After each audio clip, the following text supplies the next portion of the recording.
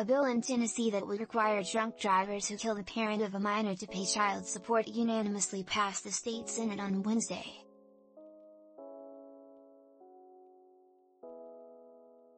The bill requires anyone convicted of vehicular homicide due to intoxication, or aggravated vehicular homicide, when the victim is the parent of a minor child, to pay restitution for each child until they are 18 and have graduated high school.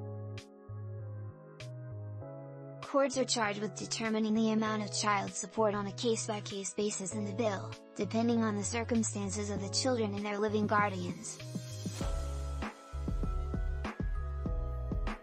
If a defendant is unable to pay while incarcerated, they will have 1 year after release to begin payment.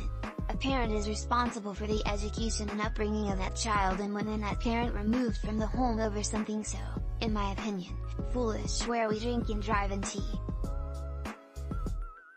Lacey Newton, 25, her fiancé, Cordell Williams, 30, and their 4-month-old son, Cordell Sean Michael Williams, were killed in April 2021 when they were rear-ended, forcing their vehicle off the road and into a tree where it also caught on fire, police said.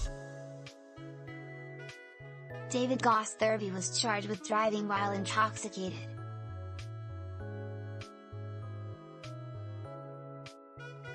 It was amended before passage to be named Ethan's, Haley's, and Bentley's Law, to include the children of Tennessee officer 38-year-old Nicholas Gallinger, who was killed in 2019 in a hit-and-run by a drunk driver, local outlets including ABC affiliate News 9 reported. Janet Hines, 57, was convicted in Gallinger's death and sentenced to 11 years earlier this year. Hines hit Gallinger late at night while he was inspecting a manhole cover. Prosecutors said Hines was driving above the speed limit.